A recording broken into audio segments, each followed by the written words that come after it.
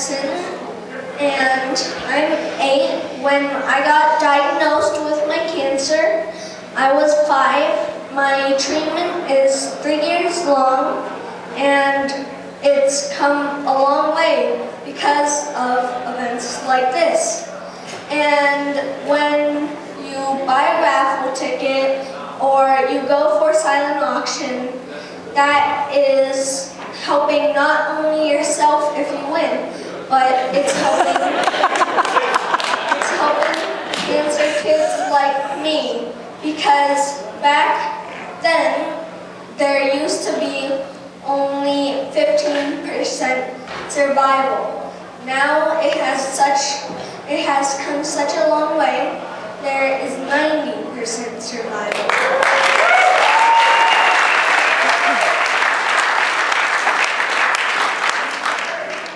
So that's one of the big changes things like that have made.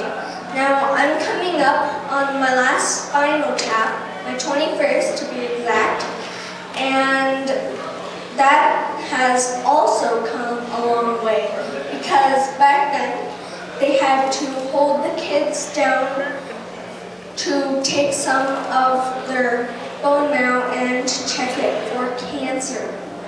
Now they have a medicine so they can put the kids to sleep, and they also have medicine that it numbs the kids so they don't feel it. That is one of the huge achievements it has come through.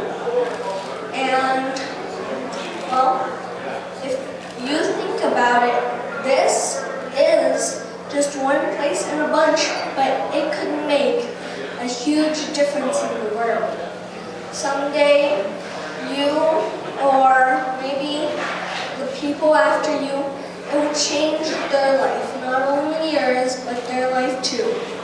So give yourself a pat on the back for being here today and helping with the percent of survival for cancer kids like Bella and I grow into, well, so hopefully it's just you get a shot if you have cancer, you don't have it anymore, and it'll protect you from it. So that's what the doctors are going towards. It's not quite there yet, but because of things like this, it really helps.